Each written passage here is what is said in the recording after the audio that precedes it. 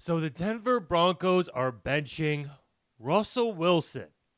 After losing to the Patriots, they're benching the guy that has a total of 29 touchdowns to 8 interceptions.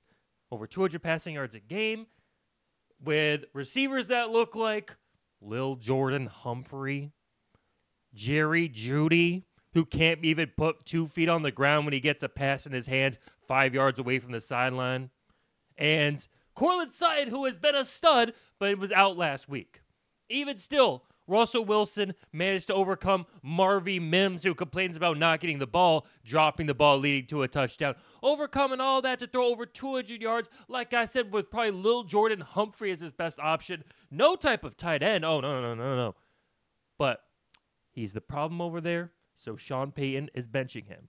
And, people that want to, that or maybe maybe Broncos fans could be thinking, we got to look towards the future, see if we got anything in this Stidham. But Russell Wilson, if he had an expiring contract, as much as I am a supporter of that guy, I could see it. I could see what you're saying. Maybe, you have to look forward to something else because you're not winning, whatever. But if they were to cut this man, he is going to be owed $85 million. So even if you want to say, his stats are good, but he's not actually good, even though he had no receivers to throw to, and he still managed to have great stats, he's the problem over there. Even if you think that, you would still want to keep his value high by finishing off the season and not showing that, we don't like this guy, we want him out of town. Because now, what are you going to be able to trade for him? What team wants to trade for that contract where you wouldn't even keep him starting for the rest of the season? So it's going to be tough for them, and I think the issue over there is clearly Sean Payton. That man's ego has gone out of control. And we've seen this in the NBA and in the NFL. Can't pay coaches all that money, especially when they are not proven that they are that guy. And the NBA, the highest paid coach in NBA history, I believe, is who the Pistons just got, and Monty Williams, and they just broke the record for most losses in a row. With Monty Williams in the NBA, I don't think it's an ego issue, but maybe there's a little bit of an issue of, I got my money, I'm good, there's not really a lot of pressure on me to, get some results out here.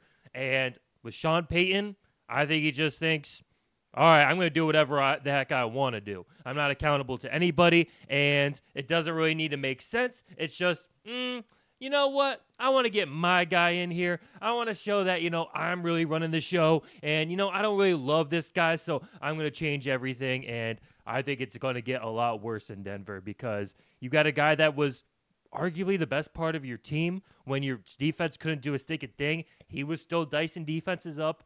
The running game this year, they've ran the ball a lot, but they haven't had a lot of success.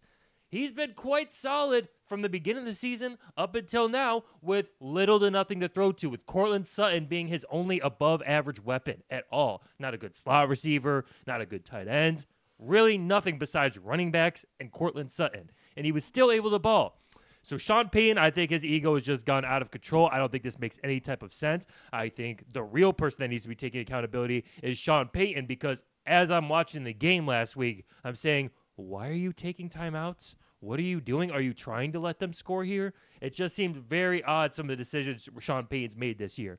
And sometimes when fans blame coaches, I feel like we're not in the locker rooms. We don't know how good they are schematically. We don't know exactly what the vibe is. We don't know exactly how good that coach is. Fans like to blame like Mike Tomlin with the Steelers. But on the same side, on the same thing, like he really has no quarterback and they still have a winning record with Mason Rudolph, Kenny Pickett. Maybe he just needs a quarterback over there.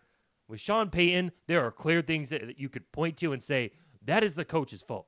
Calling those timeouts last week made no sense whatsoever, and you really lost him the game. But instead of saying, you know what, that's on me, I need to be better managing the game, those timeouts, it didn't make sense. It's overly aggressive when we're already tied up. There's no reason to be trying to get the ball back that hard with 20 seconds left and no timeouts. We should have just let it go into overtime. No, he didn't do that. He said, Russ, get out of here.